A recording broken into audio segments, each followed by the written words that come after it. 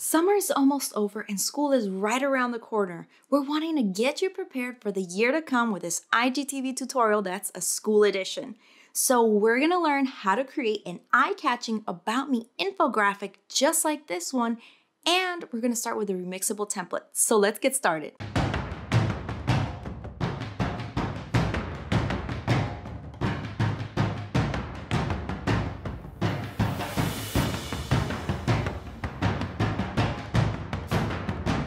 When it comes to infographics, there's several approaches that you can have, whether it's data-driven, a resume-style infographic, a process infographic, but we're going to focus on a list-style infographic. This is great for whenever you start the new school year and your teacher asks you to fill an About Me infographic. Well, you can get a head start and create one on your own using Adobe Spark Post. So we're starting with a remixable template.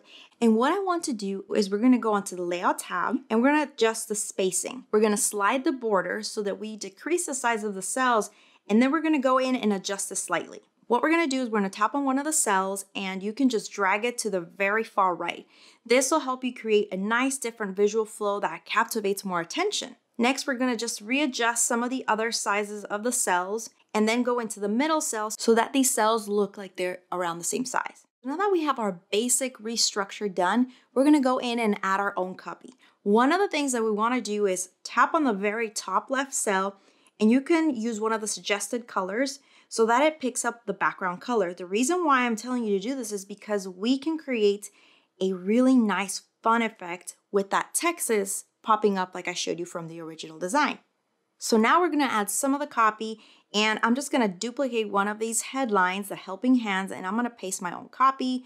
Johnny Swift, yes, he has a very unique spelling to his name, and I'm going to adjust this so that this is actually a vertical type. This helps capture more attention and it allows us to make the type really large. And now I'm going to go in and add a Texas-sized icon. So I'm going to tap on the add symbol, then tap add icon, and I'm going to search for Texas. Because Johnny here attends a Texas high school. So now that we have this beautiful icon, I'm going to make it nice and large. So what I want to do now is I'm just going to tap on the eyedropper tool so I can grab this nice beautiful color. I'm going to tap on done. Then I'm going to tap on edit, duplicate, and now I want to bring the order to the back. I'm going to adjust the color. I'm going to do the same process where I use the eyedropper, and now I can create this nice little shadow effect. So this is a great way to create depth and even attention within your infographics. To make it easier for me to edit, I cleared out some of the text fields and I started to create some structure. Having these nice arrow icons that I put across the infographic helps guide your viewer across your design. So it's a great little strategy that you can implement. Make sure it's subtle and doesn't take up too much of the visual space. So I start adding some of the fun things that Johnny Swift likes to do. So he's in varsity basketball.